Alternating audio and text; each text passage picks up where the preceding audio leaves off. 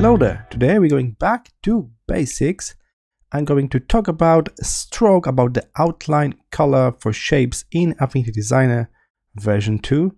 Keep in mind, this is exactly the same in Affinity Photo and Affinity Publisher if you work with vector objects, alright? So this is more like a universal for this whole family of software. Here we are in Affinity Designer. I'm on the desktop version, but you can do it on your iPad as well. So we got 3 circles, and the first one got 2 colors applied. As you can see in the color panel, there's one color for the fill that's inside the shape. I can kick it out, or I can apply a new color. We can use sliders, but we can change that. And I know that I think the most popular is a wheel now. So that's what many people do. We use this nice wheel. All right. And the second thing, this ring, that's outline color. I really like how they mark it with the ring. It's really nice interface element. All right. So we can put this outline color. We can also go to stroke part here and modify the width of it. We can make it larger, smaller. All right. So that's nice. What else can we do here? As you can see, we got some controls here. If your shape got corners, you can decide that you want to make them rounded or sharp. I got nice close shape here, so no difference. But there's also a pressure here. So we can apply a pressure manually without using any like tablet and drawing device, just by modifying this line. Take a look. Now I got more pressure on this side and less here. We can make it even more obvious like that.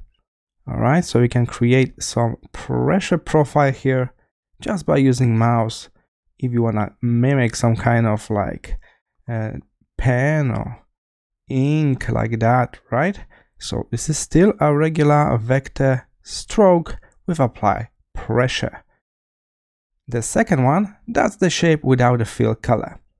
Some of us like to modify it with a node tool. Keep in mind, if that's a shape, you must first convert to curves, and then we can play around just moving nodes, adding new nodes and stuff like that.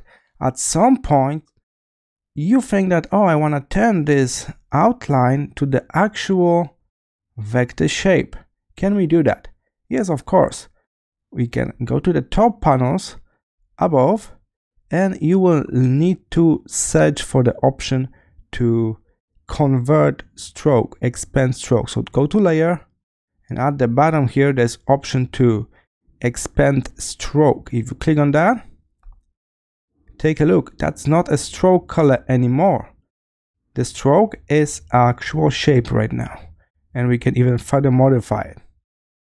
We can actually apply a new stroke now around the shape. Take a look, we got a new stroke.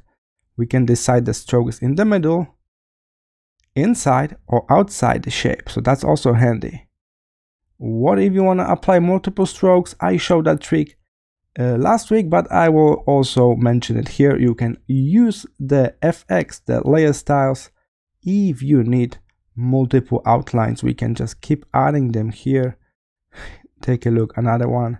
Click plus, and you can add another one.